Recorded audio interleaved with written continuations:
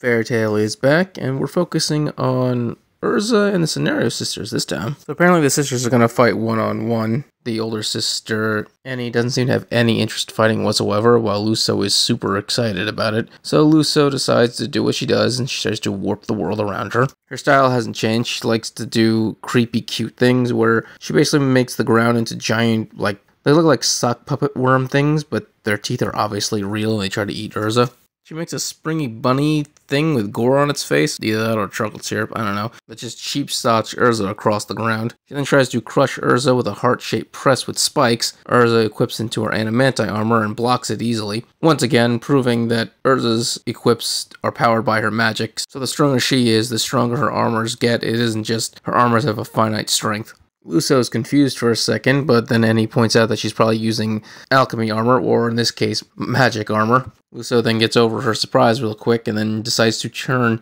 animanti armor into a bikini.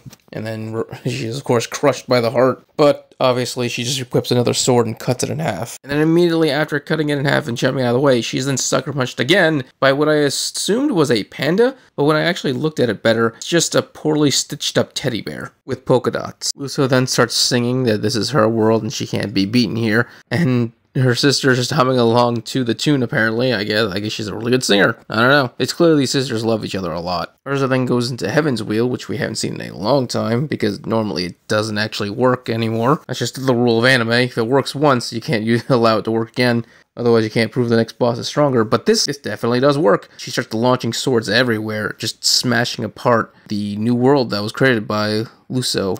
Erza's entire plan is basically to destroy the entire pocket dimension, and it's 100% working. Like, it's not even close. Erza is destroying that shit faster than Luso can actually make it, and that's pissing her off like crazy. I mean, she's losing her cool. Her sister's trying to keep her calm, but no, Luso is just out of it. Yeah, you can definitely tell she's mentally rocked by the fact that someone is actually smashing apart the world she's created, because her creations are going from creepy cute to just creepy. But yeah, in the end, going all out meant completely nothing, sacrificing the cute for absolute just horror that is she's able to create, because Erza smashes through all of it and then slices her down. Okay, so I'm just gonna say this. Luso, there's no way in hell she's stronger than God Serena. There's no way she was that as powerful as everyone was saying. The reason why I say that is because Erza beat her way too easily. What I'm going to be completely honest with, I'm going to assume Annie is the one who's actually really powerful, and her sister is just always by her side, so everyone assumes that she's on par with her sister.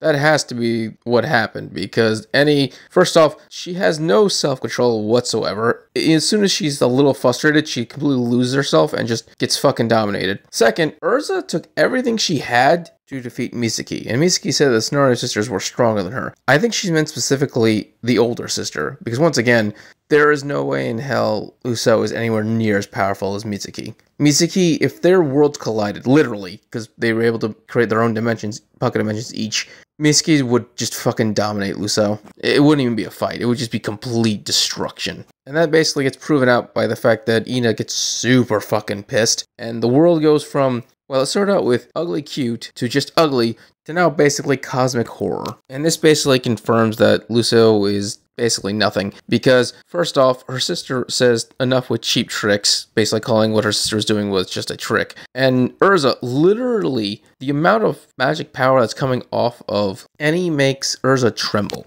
She then equips into basically cosmic horror armor. She calls it destructive armor, but very cosmic horror-ish. So we finally learn what her alchemy is. Erza still thinks it's magic, because she's doing equip magic. But no, it's apparently armor alchemy, because she literally thought that Erza was doing the exact same thing earlier. So they basically get confused by each other's abilities, because they have very similar abilities. But the point of alchemy is that it changes one thing into another, which means her clothing either got turned into an armor, or her very flesh turned into the armor. And based on the aesthetic of the cosmic horror thing going on, I'm going to assume her very flesh got turned into the armor, and the sword even has eyeballs. So I'm going to assume that armor isn't like hard and solid. It probably is solid, but it's probably going to feel organic. It's going to feel like flesh. It's probably the most uncomfortable thing to feel or even look at. I can imagine it probably even pulses when it moves. Straight up, this armor's alive. It has to be. It just has to be. This 100% is going to be Erza's real fight. And this time, she's gonna get fucking destroyed.